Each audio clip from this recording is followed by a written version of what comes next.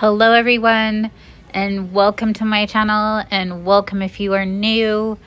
In today's video, I stopped by Michael's, and unbeknownst to me, I was surprised because they not only had Valentine's Day decor, as you see me showing you right here, they had St. Patrick's Day and they had Easter.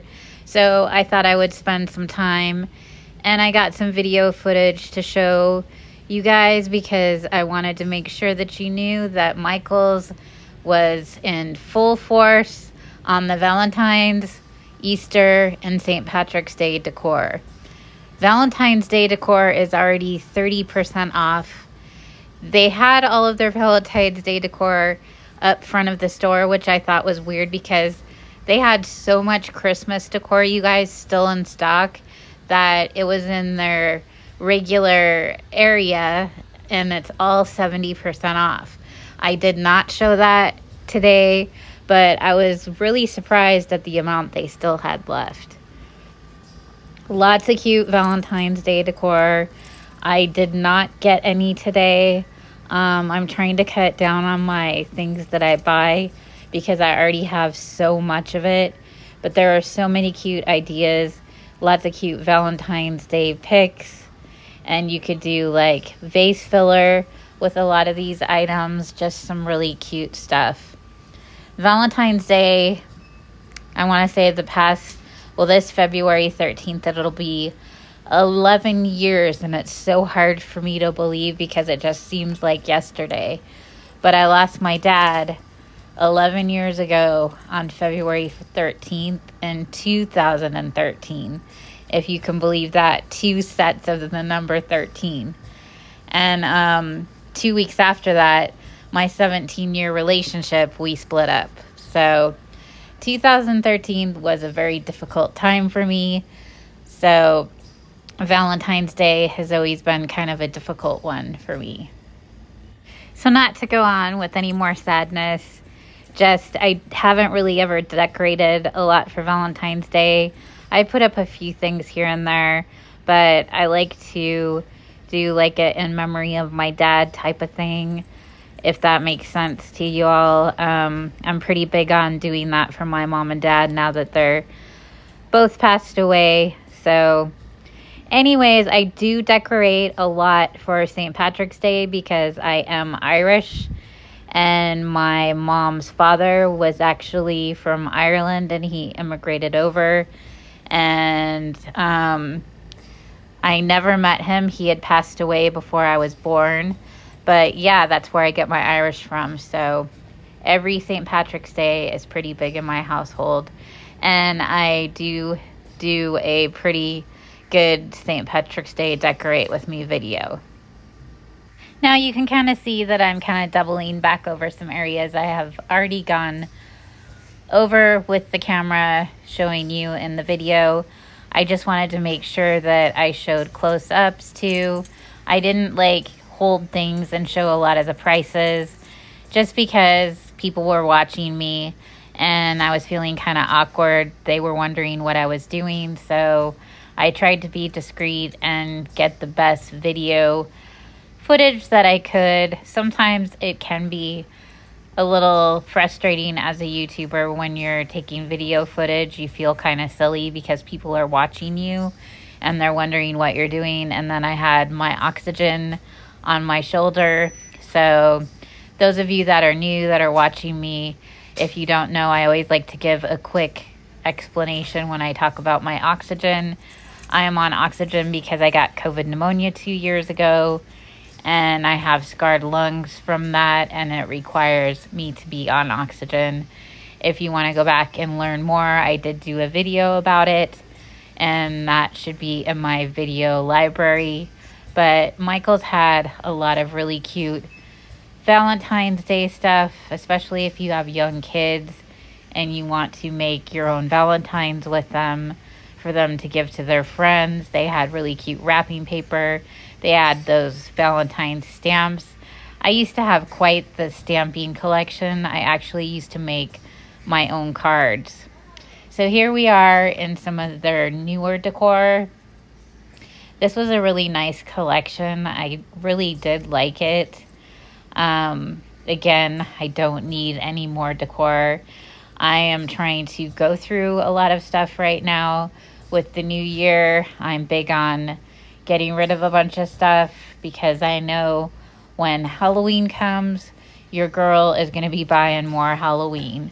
Now these cute little pots right here, they are a total Anthropologie dupe, and I've been seeing that at quite a few places. Over the holiday, Home Goods had some white pots that were like the Anthropologie dupe ones that were really cute, and just you can pretty much find those pots anywhere. Now they had this vintage girly collection I thought was really cute for springtime, for Valentine's Day. I did like the shelf. They actually sold a shelf like a year ago that I was on the hunt for. I really wanted it. It looked really spooky, but I could not find it anywhere. I only saw it online, and it sold out super quickly, and it was white, and I wanted to paint it black, but I could never find it. And I thought that was going to be a close second, but it was too small. These were almost like a glass bead garland. I have some of the glass beads, and they are really cool, especially like for if you want to do a beachy theme in your house. This candle, it's a candle. I thought it was so cool, but I would be afraid because I live in Arizona that it would melt or something would happen to it. One of my cats would knock it over, it would break, but I did really like that. So yeah, I would definitely call this more their vintage, girly, kind of a romantic line, so to speak. So this collection, yeah, it was very, very cute. I mean, I guess you could also use some of this stuff if you were getting married as well as some decor.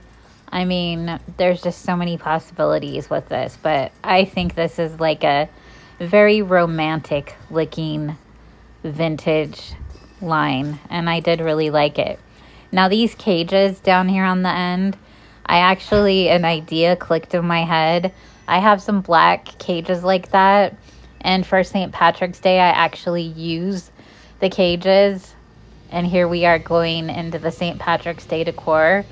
I have my black cage, and I put a shamrock, and I put some gold coins and a leprechaun inside the cage, like we trapped a leprechaun with his gold. So that's a kind of a cute way to decorate. If you would like to go back and watch my St. Patrick's Day decorating video, I do believe that I do show that I did that last year and the year before. So I will link that video in the description box down below. And if you are not subscribed to my channel, I would like to invite you to subscribe. It is free. I have a lot of fun over here. My subscribers have a lot of fun with me. I did run a contest over Christmas. That was a lot of fun. So I don't want you to miss out. I would love for you to hit that subscribe button and become a part of my YouTube family. Now, the St. Patrick's Day decor was really, really cute, but I have a lot of St. Patrick's Day decor, so I didn't really see anything that I was going to get today. But we still have time, and I'm sure I will be back checking it out. But I do love St. Patrick's Day decor, and that's because I'm Irish. And I like to hold up that tradition on my mom's side of the family by making sure that I put some St. Patrick's Day decor out, and I celebrate for her and her dad. I actually have those floral stakes I just showed. Those are great. I have a bunch of them, and they're really good quality. The ones that are right in front of me right there. And I love the green flowers. Very, very cute. Do you remember when the grocery store used to sell like white carnations and they would dye them green? I can't find those anymore. I remember when grocery stores used to do that like all the time. So they had some shamrock confetti that was really cool. I mean, I can see that they have some new things that they're coming out with. But a lot of this stuff, like right there, those leprechauns, those I've seen before, as well as that welcome sign, the shamrock wreath. They have a lot of the same stuff that they've had in years past. The lucky shamrocks. These pillows were really cute. So, yeah, they're coming out. Michael's is coming out with some really great stuff. So I wanted to make sure to show you guys everything that I found, so you can go check out your local Michael's for yourself. And believe me, don't wait on it, because by the time you get there, if you wait too long, all the stuff is gone. Now, I was so pleasantly surprised when I turned the corner and they had started putting out Easter. But I want to say Easter is coming early this year. I think it's I have to look at my calendar again, but I think it's like at the end of March, which is really surprising. It's coming super early this year. But they had a lot of really cute decor out. I went through my Easter decor actually last season, and I got rid of a bunch of it just because my kids are grown, and I just do kind of the basics with my Easter decor now. I used to have a lot of those green felt rabbits, and I got rid of a bunch of them, and a bunch of like my bunny decor. So now I just do like really, really basic. I do have some decorating videos about that as well, and I will link that in the description box below if you want to go back and check my years past decorating at Easter.